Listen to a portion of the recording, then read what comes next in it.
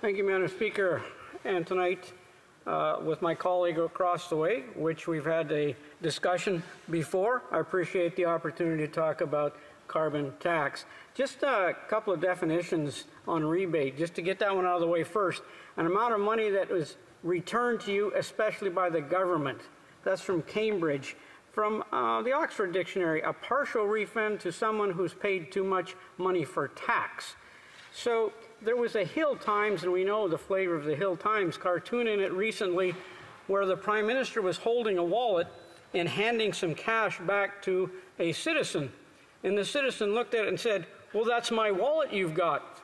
Well, that cartoon spread out, and I've had a lot of reaction in my constituency saying, doesn't the government understand it's our money they're giving back, and not all of it? They took the money from us to begin with. So if they didn't take it in the first place, it would be a benefit to us. So a rebate, the understanding is giving money back, which was theirs. Interesting concept. So one of the challenges with carbon tax is some of the issues that it's created. And people will talk about the amount of cost in agriculture, and we've talked about this before, is the huge part that ag producers face. And I have irrigation in my riding, which my colleague knows well about. But it's costing huge amounts in the ag sector, which there is no rebate back for large producers that I have in my riding, because we're talking a lot of money. So the other side of it, they talk about the different kinds of energy that we have. So Alberta wind farms operated, let's say, for example, I've got an article here that in November 24, 2023, Alberta's 44 wind farms operated 0.3% capacity on that specific day.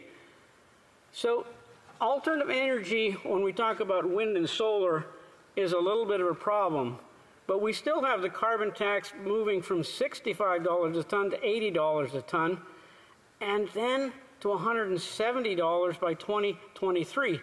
So the Saskatchewan Farm Association producers figured out that's $7.42 per acre in 2023 and $17 per acre by 2030. That's a huge amount of money. The other thing that scientists are beginning to say is advances with technology are figuring out that the amount of carbon tax or carbon that's absorbed by agriculture is huge, to the point that they should be getting and selling those credits just like solar and wind does.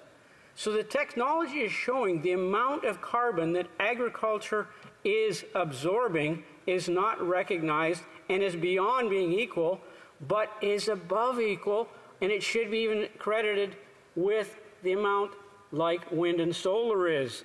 So it's a huge shift that needs to be made of what recognition of what agriculture is doing with carbon and how it's being absorbed, and even as much as to sell those credits. And scientists are now recognizing that. But the former Greenpeace founder, Patrick Moore, has made some interesting comments.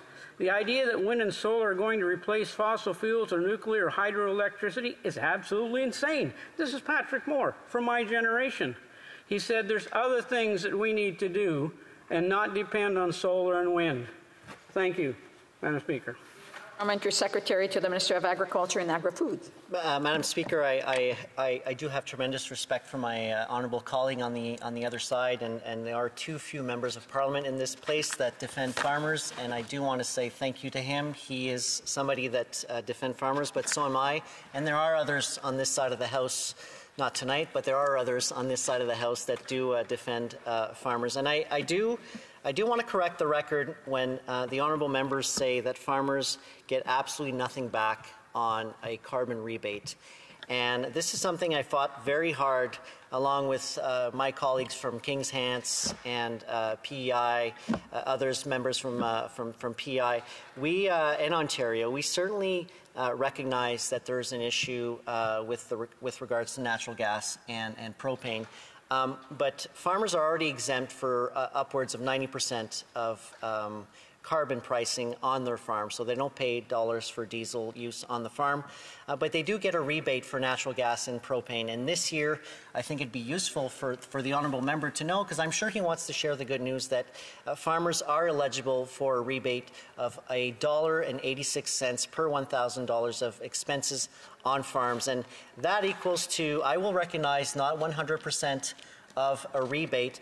The problem is the government is not aware who is using propane or natural gas, but 100% of carbon pricing that is collected by the federal government in that particular province is returned to farmers.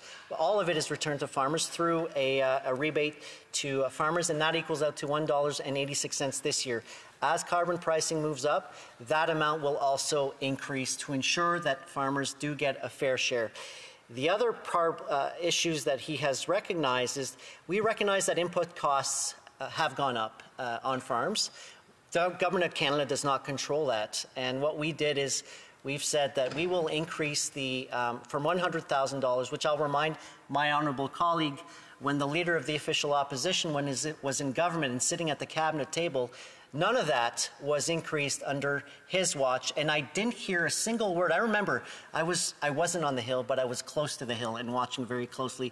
I don't remember them advocating for an increased amount on the advanced payment program interest-free portion when costs went up. And I'll remind him, they did go up in 2008. So what we've decided to do is we recognize during the pandemic, we've increased that. We went from $250,000 to from $100,000 to $350,000, and now we've moved to $250,000. And I hope my honourable colleague will support that, because he knows it's important for farmers.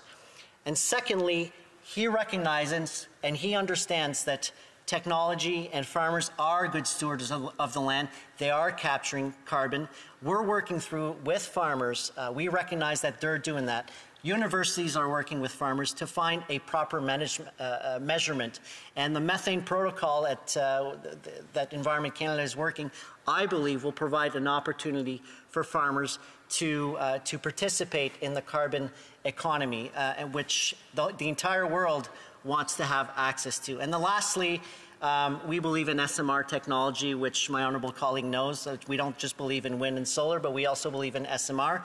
And finally, they want to axe a tax, but they will impose a tariff, because other countries are talking about a carbon import tariff. If we don't have a carbon price on pollution, they will impose a tariff. So I don't want to leave our farmers out. We need to act right now. The honourable for Bow River. Thank you, and to my colleague for the information he has shared, and I always do appreciate it. And there are those programs that we work at together, provincially and federally. We look at different things that happen in our climate and different things that happen in our economy. But the challenge in the sense of irrigation, we've talked about this a number of times, it's the electricity that's used, not the diesel, not the natural gas.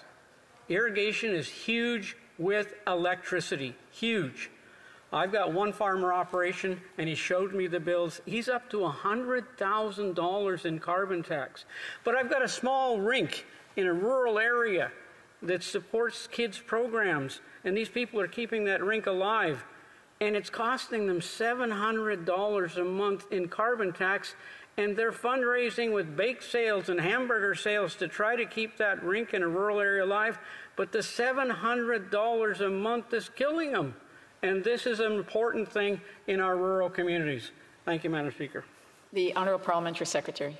Madam Speaker, I agree with the honourable member. We should have a regional approach to carbon pricing, and I would hope that this particular member would advocate with his own provincial government to acknowledge that there are regional differences amongst jurisdictions. So all we're asking for, and I think the Prime Minister wrote a letter a few weeks ago, about a month ago, if I should say, to ask provinces to come up with their own plans, but a plan that respects our Paris Accord, and a plan that will ensure that our farmers don't get slapped with a carbon import tariff.